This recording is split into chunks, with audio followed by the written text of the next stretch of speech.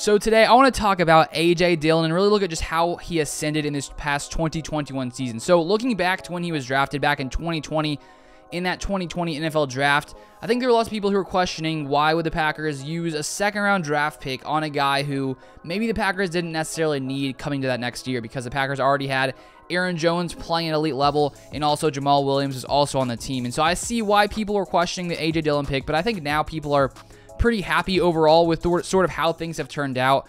Now with the Packers basically having two #1 running backs on their squad. If we take a look back at his first season in the NFL, of course, Jamaal Williams was still in the Packers, and so he was basically the third running back on the Packers back in 2020. So looking at his stats, 46 attempts in that season, 242 yards, 5.3 yards per carry, and 2 touchdowns. And there was definitely that one game where he really flashed. I think it was versus the Tennessee Titans when Aaron Jones was injured. He comes in there, I think it was snowing, and he runs for, over 100 yards.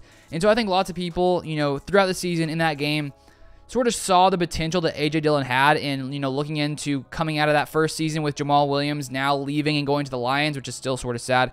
But A.J. Dillon was going to basically fill that role that Jamaal Williams had, and so it was expected that he was going to get a lot more playing time coming into his second season.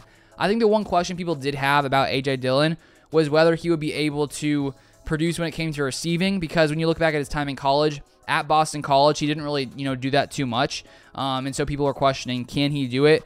But taking a look at his past season, 187 attempts, 803 yards, 4.3 yards per carry, 5 touchdowns, 34 receptions, 313 yards, a total of 1,116 total yards. And when we look at his receiving stats, 34 receptions for 313 yards. And there were so many plays during that entire season where maybe Aaron Rodgers threw like a ball that wasn't necessarily perfect.